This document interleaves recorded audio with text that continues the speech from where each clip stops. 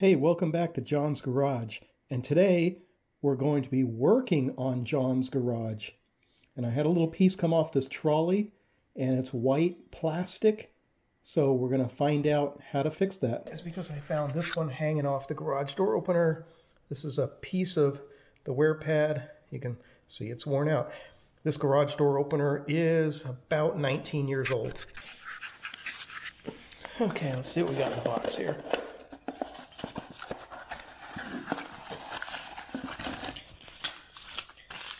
We got these wear pads. There are 4 in here.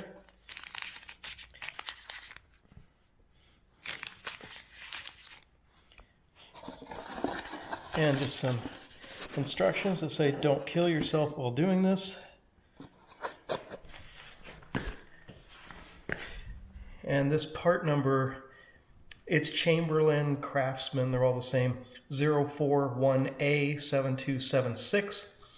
The original service manual says part number 183A163, but this new part supersedes that old part, and it's used on almost all the square rail type Chamberlain, Craftsman, and LiftMaster garage door openers. Okay, so I cut all the zip ties for these wires because we're going to have to take the unit down, the motor, and I'm going to unplug it. And now we're going to take note of our wires, 1, 2, and 3. We have our orange, white, and then that goes to the button on the wall. And then these go to the cameras, the safety cameras. These 2 are white, and these are white with a black stripe. So I'm going to loosen the hanger bolts. 1/2 inch is what I have on here. You might have something different. Just going to use a 1/2 inch on each side. And I'm just going to take the nut off. I'm not going to remove the bolt yet. I'm going to use the bolt to hang it here while I go and disconnect the other end. So I've got a lock washer and a nut.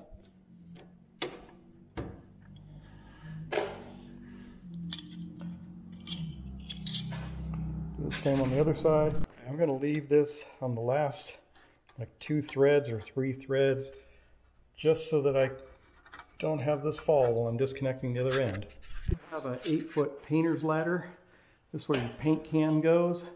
You could disconnect the motor and just set it on here while you go and disconnect the other. Oh, up by the garage door header, I'm going to undo this wire ring, and we're going to undo this wire ring, and let's get it disconnected from the door. So let's pull this string down to release your trolley. Push this through.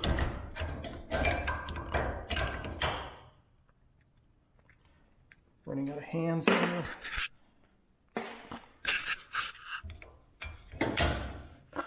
There we go.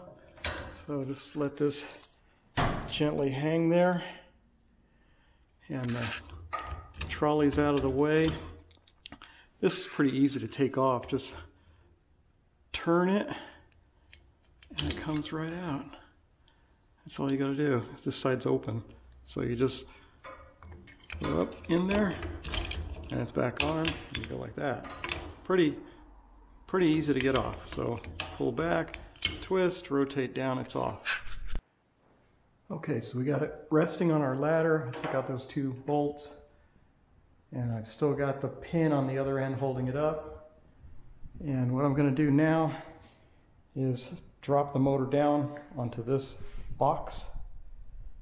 So I'm going to hold the motor, push the ladder out of the way, scoot this box underneath it. Okay, so I got it resting on a box here. Now I'm going to go take the pin out of the other end, and then pick up the whole thing and lay it flat on the floor. Okay, I already took the wire out of here. I'm just going to push that pin through and then grab this whole thing and put the whole thing flat on the... And to get the carriage to go off the end, we got to get this out of the way and this out of the way. So we need 7/16.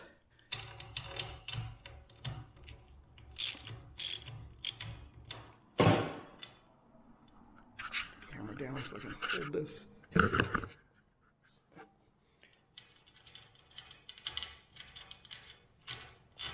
That's a stop bolt for the carriage and trolley not to go any further. And then here we need a 9/16 on the bottom and a 5/8 on the top.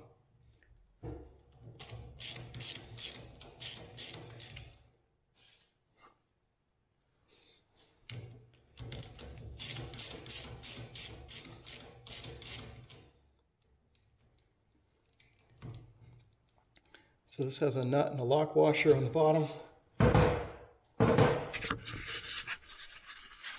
Now we need to take the tension off the chain. I haven't taken that off yet, so I got to loosen these two and then take the master link out and take the wire through here when I take this out. So they're 1/2 inch, so I'm going to use an open and a box and work those against each other and undo it. Since I don't want my adjustments back here to have to be redone, I'm going to tie my chain in place so it doesn't fall off the sprocket and get out of position. Just tie some string through here just to keep it on the sprocket before I remove the nuts off the chain. Okay, so in the end here is a little opening, so we're going to use a screwdriver to spread this open and get the master link off of it. Got it to spread and push back, so we have that. Take this top piece off. Oop. I'll go pick that up.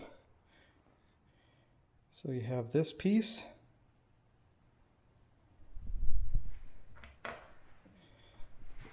And get the piece that flew over here. We have this piece on the bottom. There's our 3 pieces.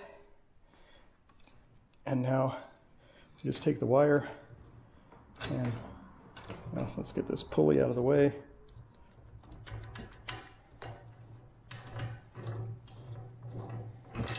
There we go. Take that big bolt out of the top. Take this wheel out. We'll clean that up. Take this wire out of the way.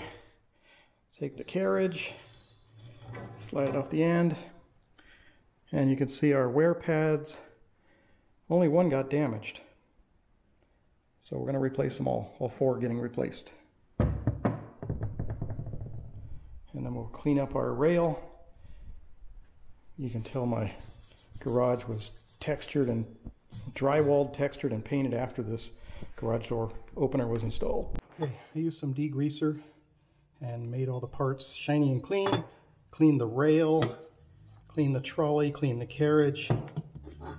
Now we got to put the new parts in. New wear pads, just squeeze the edges.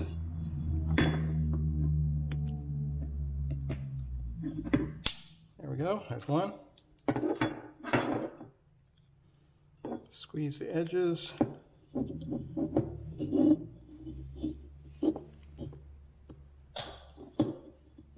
As you can see here, there's a little hole.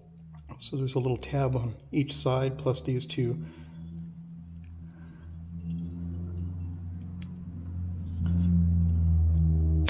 There we go.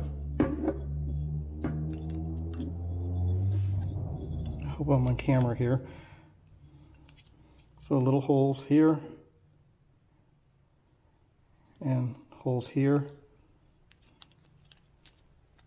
Squeeze the edges, and then when you get it close, just pop it in there. So there's 2, 3, one more to go.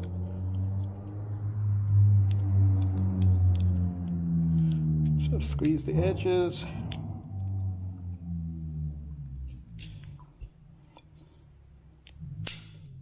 There we go.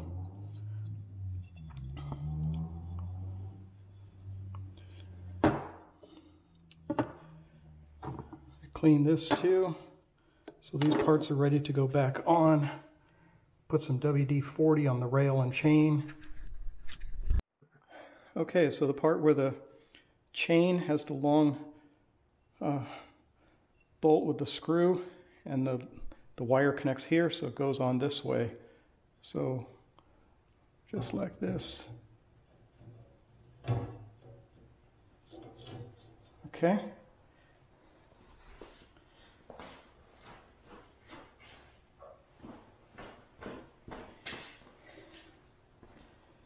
Now we'll put the wire through, and then put this idler pulley wheel, and then take our big bolt and thread that in. I'm not going to tighten it yet.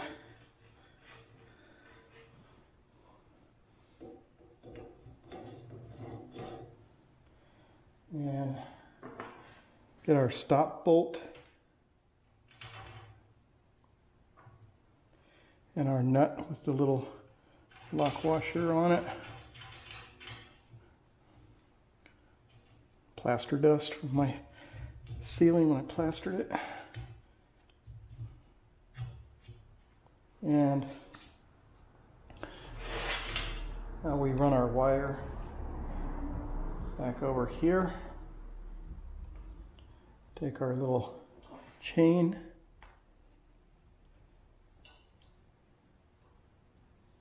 put that there, put the full link, and then take our little split master link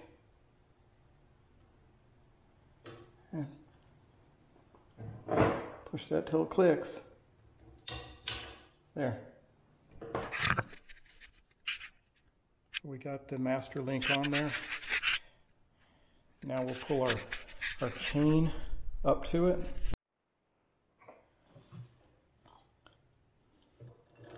Our chain through there, put our, oops, this goes on the other side. Put our split washer on that side and our adjustment nut here.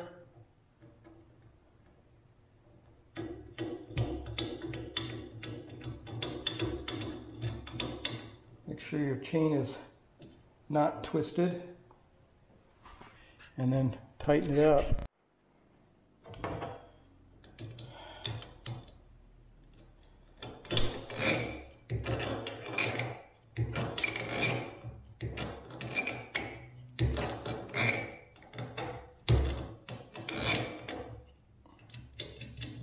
When this gets close and you got the right amount of tension on your chain, you just work these two wrenches against each other like that and lock it in place, making sure your chain is not twisted. So you can see the chain lies flat like this to go through the sprocket at the other end. We got the right amount of tension. We lock these two nuts together. And now all we got to do is put some lubricant on here. Use whatever you think you should use. WD-40, not something too heavy or too light, but you can use some very light grease, but not like wheel bearing grease, something light. Let's come back and lock these in. I gotta get the nut and split washer on the bottom of here.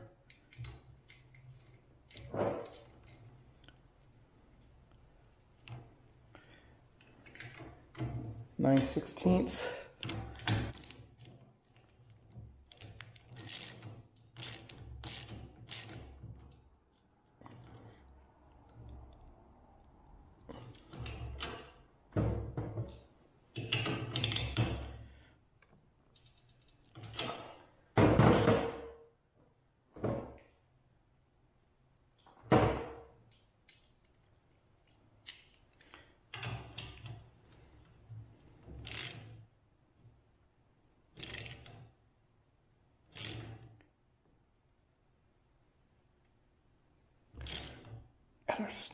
stop pin in place.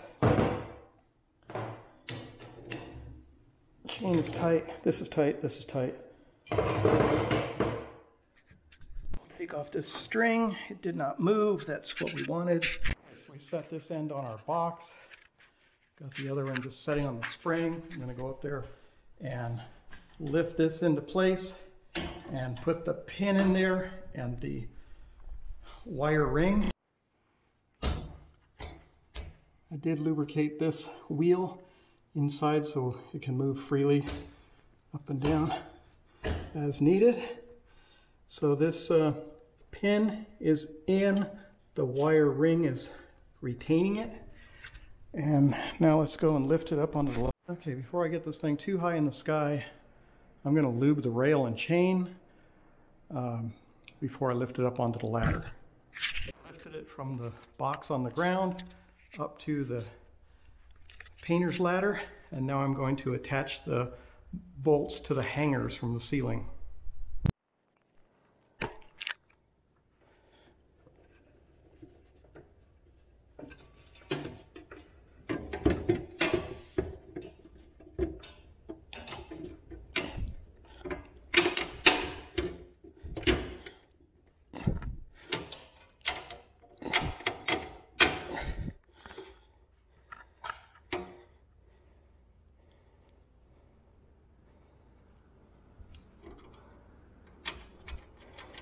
Here, our split washer and our nut.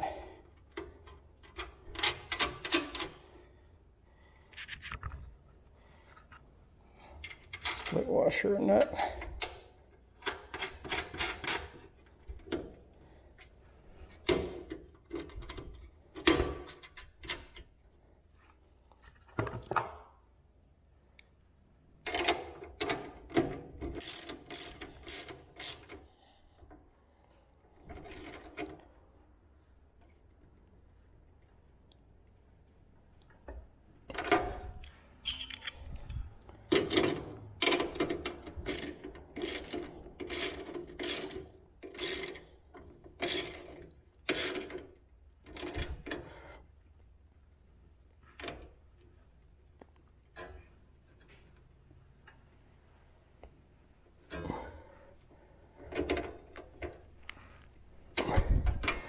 Okay, that is secure. Now let's wire it up. Okay, so the way I had it before was this orange wire on number 1 by itself.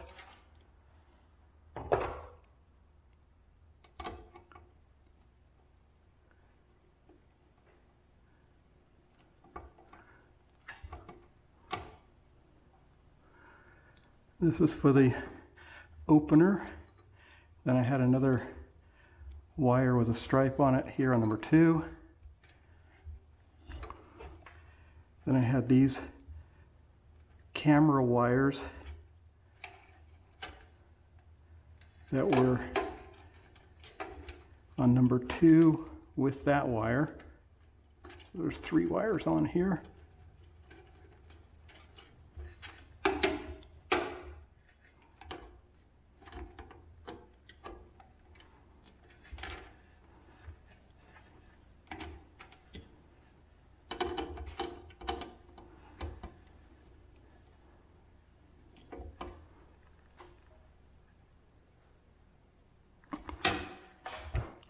And then I had this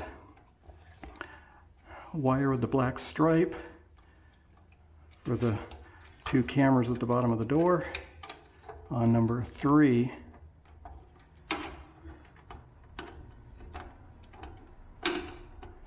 Your wire colors might be different, so just write them down before you start.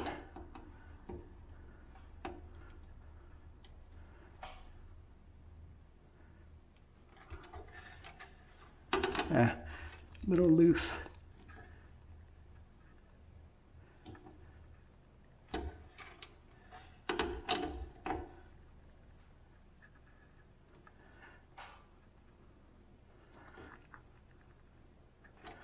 Good and tight.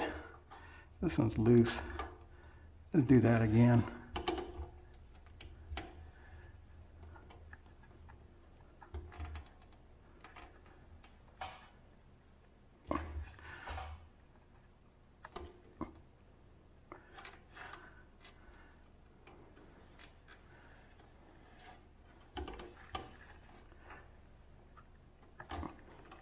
check this one, make sure it's tight.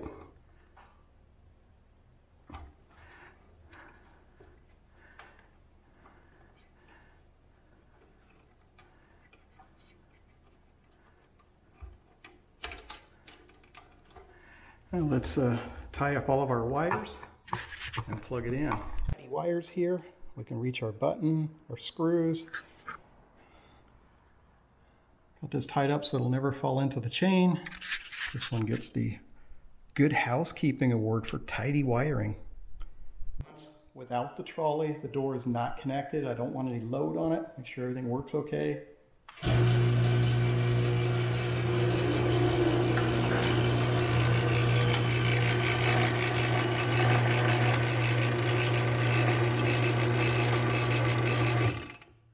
Okay, stopped before our limit switch. Our chain's got the right amount of sag to it. Not too much, not too little. It's just barely below the rail, right about even with the bottom of the rail. So got room for thermal expansion there. Now I think I can wind it back and connect the trolley, our cameras, and it reversed.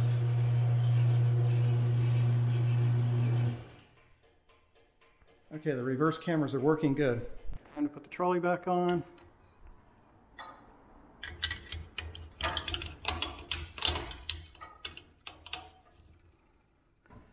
And connect this back up.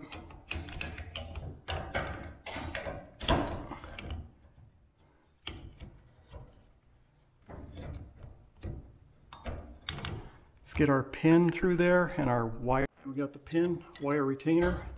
Trolley is disconnected, so let's go ahead and connect it. If it doesn't connect, then just lower the door, raise the door manually to get it to latch in. Okay, the trolley's on. Now we should be able to raise the door. Try the door attach.